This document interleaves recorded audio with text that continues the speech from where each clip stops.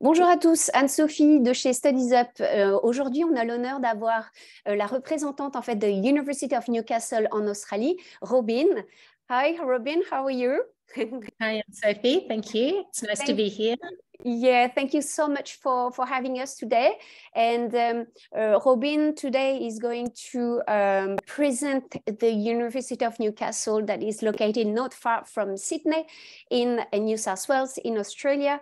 And then Robin will be able to answer a specific question to the students. So Robin, welcome. Thank you again. And I'll let you get on to your presentation and to find out a lot more about Newcastle. That is a lovely location in Australia. Thank you. Thanks, Anne-Sophie. Thank you.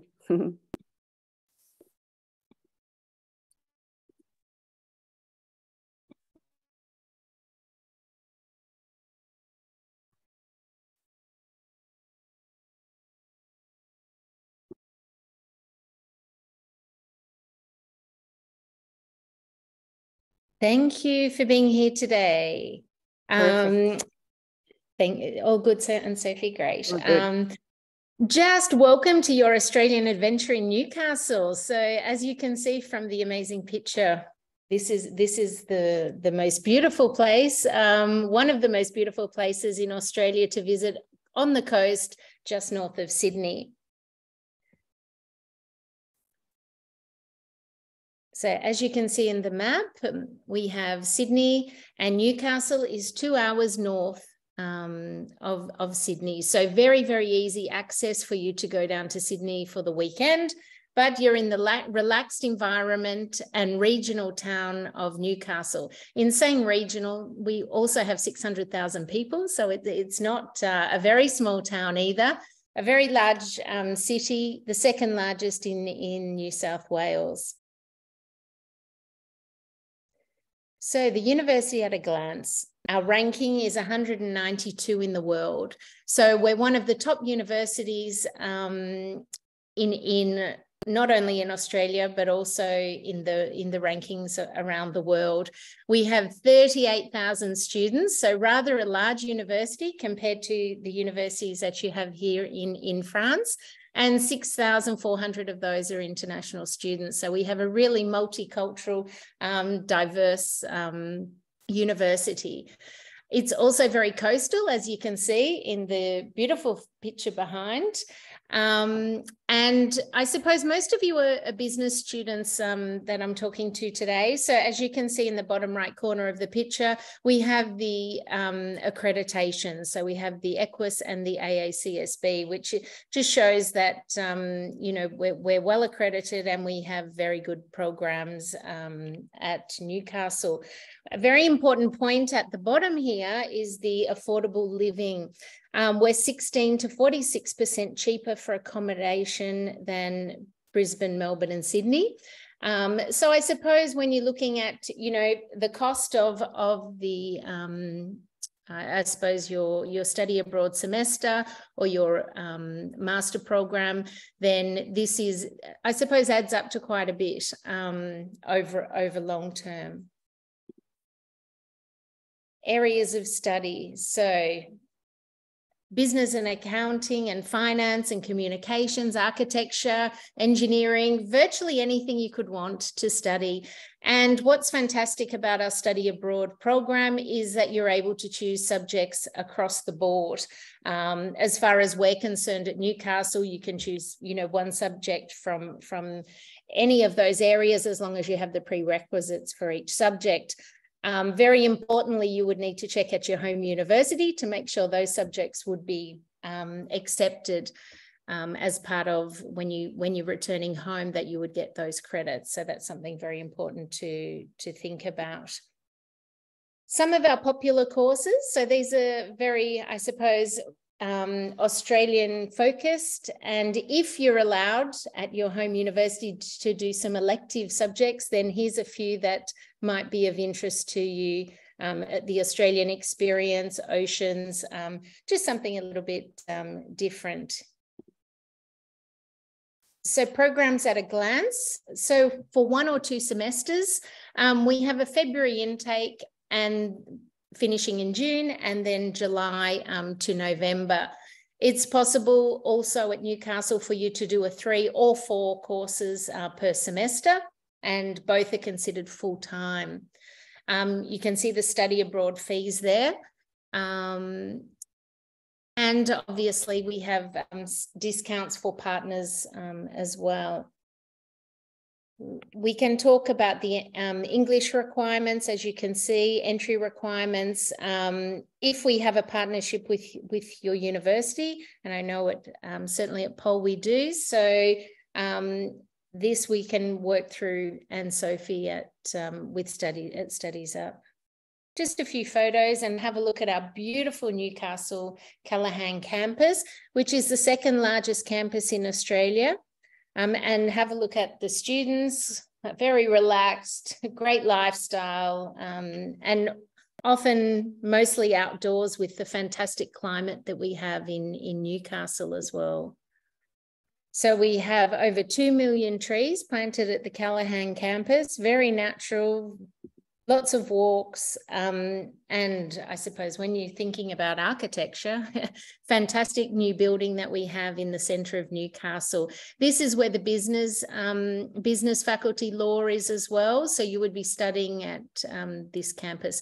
We do have a free shuttle bus going between the 2 campuses. It's about 20 minutes to our main campus, so perhaps if you had a subject at the main campus, there's definitely the shuttle service that can take you back and forth. This is the beautiful view from that campus.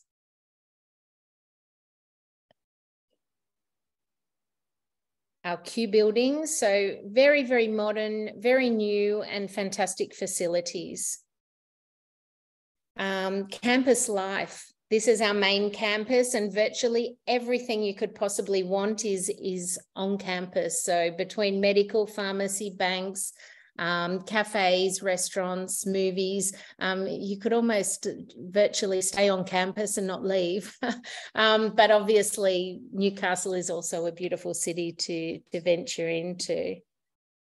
So incredible sporting facilities, 50-metre indoor pool. We have a fantastic gym that the students are at regularly, 6 sporting ovals. I mean, virtually anything you could possibly want to do at Newcastle University, you certainly could. On-campus accommodation, I'll just go through this fairly quickly because I do have some nice pictures. It just gives you an idea of all the different options of on-campus accommodation that we have. If you're looking to do an application for University of Newcastle, it would be also good to think about doing an application for accommodation, because we need, it's highly sought after, and it's something that we encourage students doing an application to think about their accommodation, both on campus or off campus. So campus benefits, very safe and secure. We actually do have a bus that can take you back to your rooms, I suppose, after if you've got late night classes and you're not comfortable walking back. Well, we certainly have a mini bus and security that can take you back to your rooms. Move through. So here's just some photos and gives you a bit of an idea. You can see the price, $178.50 per person to be in accommodation, which is self-catered for. There's lots of different options between catering, whether you wish to cater for yourself or have meals. Swimming pool there. The north and west, there's different options for accommodation. So this is a great way to be mixing with other students. Many of the Australian students are staying on campus as well. So it's a really great atmosphere for students. There's always something going on. There's always events or that you can join into as well. So clubs and societies, we have over 100. I suppose because we have such a large university, it gives the opportunities to have many more options as far as student-run groups, whether it's sporting, cultural, social, academic, and so forth. Okay, here's part of a group, that part of the Newcastle Exchange Student Club for both domestic and international students. And these are a few of the events that students decided to go on last year. So there's plenty of options. This is something I would encourage you to participate in. So living in Newey, as we call Newcastle, we shorten it because Australians like to shorten everything, all their words. So Newey, it's a very authentic experience for you. Laid back coast, very, very relaxed atmosphere, lots of cafes, microbreweries, lots of bars. There's always something happening in Newcastle. So here's just a few photos that I'm going to show you, which gives you a little bit of an idea of what Newcastle's all about, if you like surfing. Beautiful beaches. So even in winter, you know, it gets down to maybe 15, 16 degrees. So certainly not as cold as France or Europe is. The ocean baths. So if you don't want to swim in the surf, you can certainly swim in the fresh ocean water, but in the baths. Beautiful lighthouse. Whales at certain times of the year. The whales are going up and down the coast.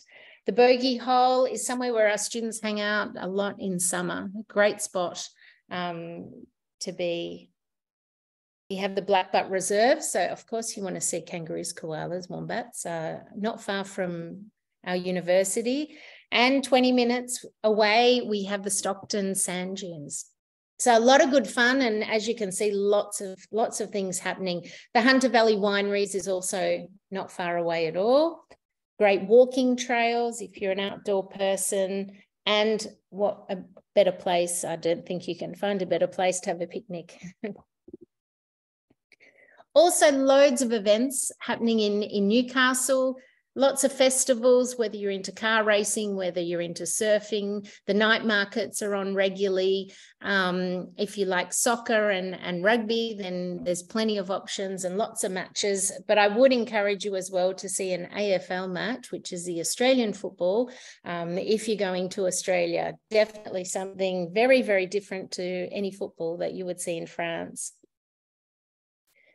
And here we are. The Study Abroad and Exchange Guide. You can download this. Also, Anne Sophie at StudiesUP will be able to assist you with any further questions that you may have about studying in Newcastle. So thank you so much. I'll pass you back to Anne Sophie, and hopefully look forward to seeing you there. Thank you. Thank you so much. Robin, I wish we could be there right now. Me too. Yes, nice and lovely. And yes, the whales actually will happen during winter. So it's going to be around October, November, I think. Yes, correct. Usually. Yes, it's always correct. Fantastic to see. So some of the students that are here with us today and that are going to depart for July intake will have the chance probably to watch the whales over there. So that sounds great. Any specific question, anyone, that you may have for Robin? Robin, you mentioned the accommodation, and I know that Newcastle is lucky enough to have a lot of different residents on campus. So I think that's actually a fantastic opportunity for the student to be on campus. I think it's true, since COVID, a lot more Australian even are on campus than before. I think that's something that you can confirm as well. And I think it's a real Australian experience for overseas students as well to be able to be on campus accommodation. And it's a real way as well to meet other students.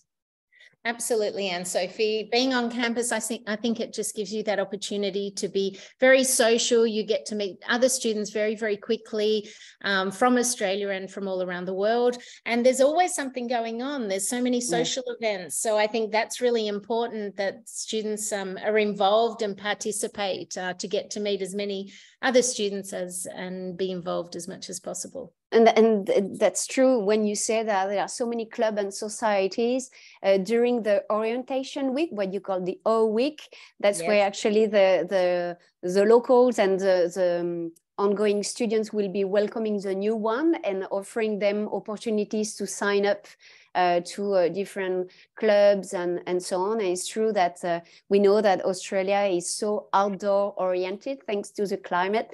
It's true that a lot of students will join some sports clubs and so on. So I think this is also very important. In terms of jobs in Newcastle, how would you say is it at the moment? Do you have any trends or any tips or information you would have maybe? Because some students sometimes they're like, yeah, but Newcastle might be a bit too small. But like you mentioned, it's quite large, quite big. It's not in the middle of nowhere. Don't worry. Maybe you have information about jobs. About jobs, absolutely. So it's very possible for you to have a part-time job while you're studying. Absolutely, you're allowed to work up to 48 hours over a fortnight. And that, generally speaking, a casual position, you would make around 17, 18 Australian dollars per hour. And that just helps, I suppose, paying for the accommodation and living expenses while you're there. You know, the university is working very, very closely with companies. So we do have options for you posted, you know, jobs up on the boards and so forth. But it is relatively easy, I suppose, to have that part-time job. And then when you apply for a job, it's really you go and see in the shop, you go directly to the restaurant or the cafes and drop off your CV, isn't it? Absolutely. Then obviously you would have to go through a interview process and go from there. But yes, you can certainly go and see the cafes, restaurants. At the moment, you know, they're always looking for staff. So yeah, because like Robin mentioned, the length of the number of hours that you will be able to work from July 1st actually expand. So it's going to show you that you are able to find a job quite easily. And I think that's a great opportunity for overseas students to be able to have a job on the side, like you mentioned. And also maybe, Robin, you can mention the fact that contact hours at the universities is a lot less compared with France. So that actually allow to have a job on the side easily. Yes, correct. Depending on what subjects are chosen, obviously. But we say it would be roughly around 20 contact hours per week. Could be less, could be a little bit more. So obviously you're expected to work at home on top of that, but there is certainly time for you to be able to have a casual job as well. Yeah, which is good. I think it's a very good point being for those going to Australia to know that for this country it's not difficult to have a job, and it can be on and off campus as well, so it's not restricted. So I think it's give them a lot of opportunity. We've got Celia that dropped a message and she said, hello, can you please explain the different requirements for the English degrees? There were two different ranges. And to remember, Celia is a prospect student that is willing to come maybe for a semester at Newcastle. Maybe you can explain. I'm just going to double check. Celia, are you bachelor or master student? Because I think this is where the English is different.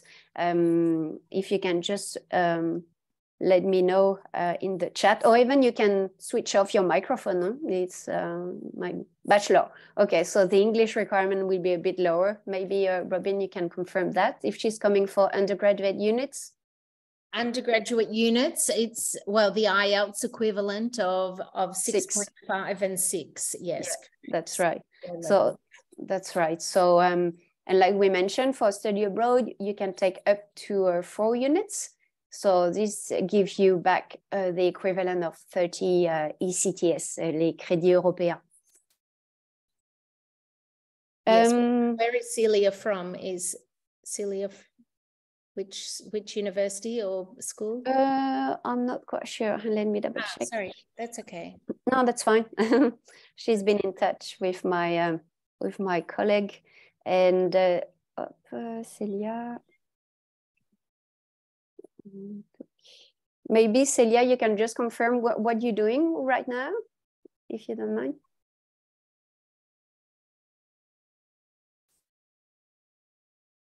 And we've got Alexandre Rollin. Hello, I would like to do business, international business and marketing courses. Would it be in the Callaghan or Newcastle City? It would be at Newcastle City. It will be, our business faculty is in the city campus. However, you know, depending on what subjects you have, you could certainly, you know, look at choosing subjects across the board. So you may have a subject at the Callaghan campus as well. Like I mentioned, for us, it's not an issue as to which type of subjects you choose. So you might choose 3 subjects in business and then choose an elective subject that may be at the Callaghan campus. But if you're choosing all business, it would be in the city campus because that's where our faculty is. Yeah, usually because for him, usually the school approve actually the possibility for them to pick and choose such and such units. So no, but that's good to know. And Celia says she's at the university, Nanterre University, so at bachelor level. So she just wants to do a semester abroad. So that's easy. Yeah. Fantastic. And so the business units, it could be sometime also in Callaghan or not at all? Business, the faculty of business is in the city centre. Yeah. So okay. I would say 90% of the subjects are there. Okay. But then nothing, like you mentioned, there is a bus, there is a shuttle going between the 2 campuses. So students, they can still be on campus accommodation, can be enjoy the activities on the campus and still go to the class to the other campus. It's easy. Yes, really. Absolutely. It's very easy. Yeah. So that's great. What else? Do you have any other specific question, guys, you may have? So we spoke about maybe about, you know, you mentioned about the contact hours. It can be 12, 16, 20 hours a week, depending on the class and the project and on which topic you've been selected. Saying that students are able to do their own agenda as such. They can usually do their own planning for the semester. And I think it's a real plus also to be able to have a job on the side, isn't it? Yes, absolutely. And sometimes those subjects can be running 2 or 3 times a week. So it's a matter of picking and choosing when you wish to do those subjects and so forth. So it's, I suppose, flexible at the beginning. Once you've chosen your subjects, then I suppose you can work around those hours. But sure, there's generally speaking, there's certainly time to have that casual job for sure. So there are a lot of flexibility because, you know, in France, usually, well, the business school or the engineering school are a lot smaller. We can't compare with a big university like Newcastle, and usually they've got their planning. They can't pick and choose. So it's quite different. So when you say that to a French student that there are different slots available during the week and you're the one that's doing your own agenda, it's a bit different. It's the other way around, really. So that's very different. Yes, not all subjects have, you know, the different slots, but many of them do. And I would say most Australians have part-time jobs as well. So that's just a different, I suppose, cultural aspect to it, that Australian students generally are working and studying. Perhaps where in France, that's not the case. Talking about the Australian and maybe the culture over there, being a French student, what do they have to expect? Or maybe do you have few tips you could give them? So I know we often say that the Australians are really laid back, they're really relaxed, really welcoming, which I can confirm.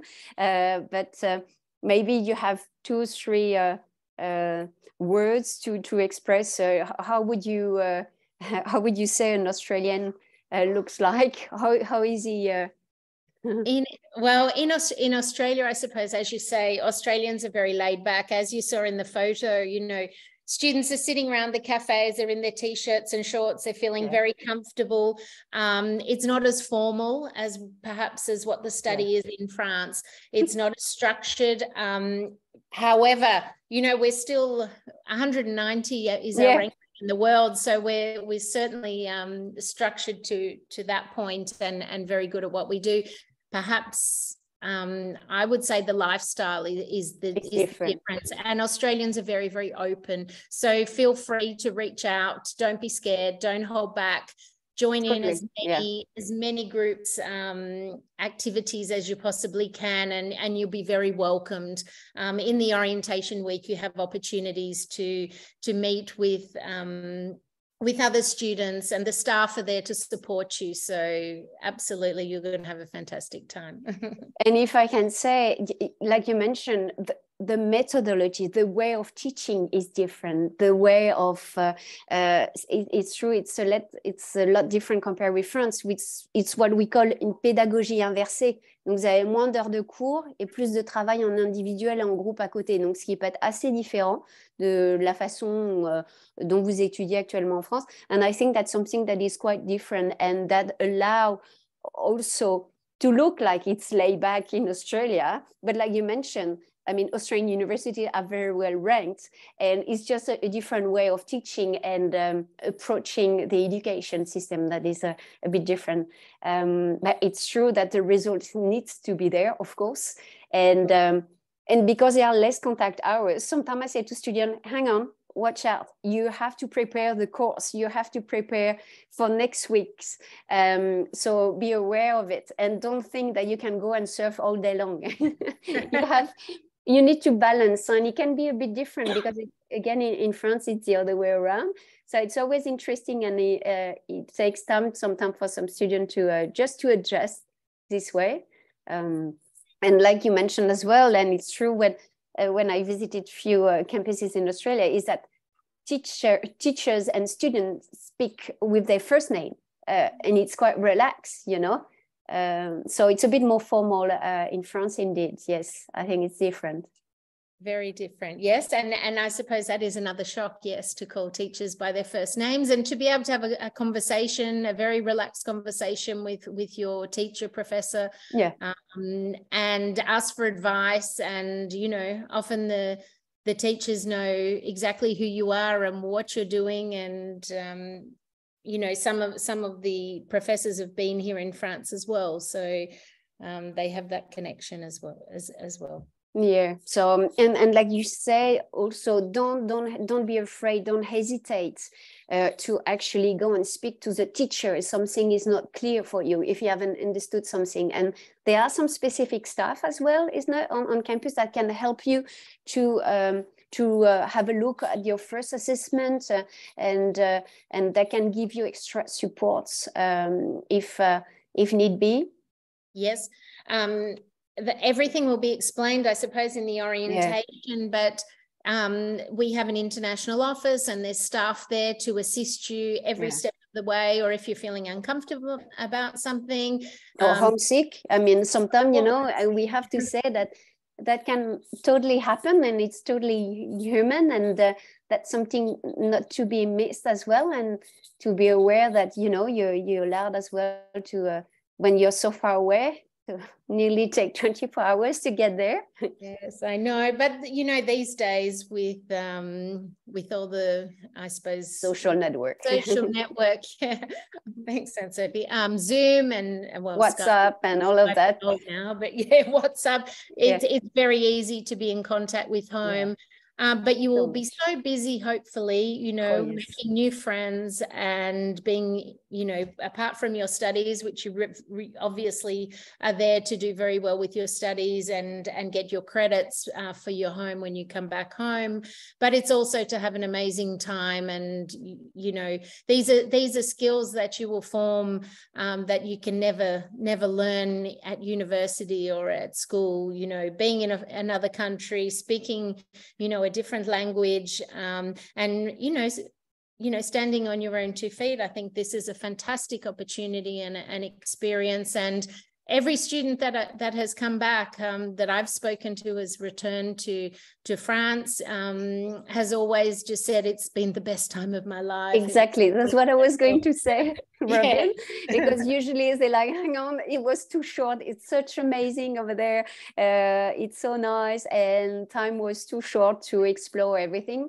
You have to remember that Australia is 16 times the size of France, so you have a lot to explore as well over the weekend and when you've got breaks as well.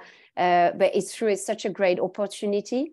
And again, University of Newcastle's got such well-ranked, fantastic facilities. I think you will be just amazed and you will love your time there.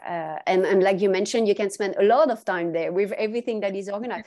I remember there is an outdoor movie, isn't it? Cinema as well. Yes, through the summer months. There's also a bar that we have, you know, with bands and music. I think it holds up 1,000 people. So, you know, there's always so much happening. And sometimes some students say to me that on your campus there is so much to do that in fact there is almost too much to do because there is always music, there is always things happening, and that's really lively. And I think that's fantastic for international students to be able to live in a real Australian campus and have all of that offered to them during the semester. I think that's great. We've got Aditya that's got a question. Is it possible to go to New Zealand during our semester? Well, yes. During the semester, well, we have an international airport at Newcastle. So from Newcastle, you can perhaps head off for a weekend. You know, we have direct flights to Melbourne, to, well, there's a train down to Sydney. Yes. It's very quick in a couple of hours. But to other destinations, you could fly to New Zealand, depending on perhaps in school holidays, perhaps if you have a long weekend, perhaps even just for the weekend. Sure. And it's true, a lot of Australian, well, people don't think there is ski in Australia and snow, but there is not far from Melbourne. But saying that, a lot of Australians got great package to go and ski in New Zealand, and they've easily take the flight to go to New Zealand for skiing there for a few days, isn't it? Yeah, absolutely. Yes. I think Queenstown in New Zealand, where exactly. The skiing is about, which is incredible, but also in New South Wales, I mean, we have ski resorts as well, just between, I suppose, heading further south from Sydney, there's ski resorts. So if you're into skiing, then, but I mean, in France, you have you have the Alps, you have the Pyrenees to ski, go to Australia to experience something else. Exactly, the Great Barrier Reef or the Red Center. I mean, there is so much to see that you will never ever see anywhere else. I think just enjoy so much Australia. You've got so much to see in such a short time already, so that's perfect. I think that's great. Any last question? Maybe Celia, if you've got any other question, because afterwards we'll have the group of the pre-departure students going to July, and then we'll keep going. So I will stop the recording unless you've got a last question, Celia, or is it all okay for you so far? If you can just drop me a little message or even switch on your microphone. It's all clear. Well, thank you so much, Celia, as well. Thank you, everyone. I will stop the recording and we keep going afterwards. Thank you, everyone. And thank you, Robin, for your time. And we'll see you very soon. Cheers. Thanks, Anne-Sophie. Thank you, everyone.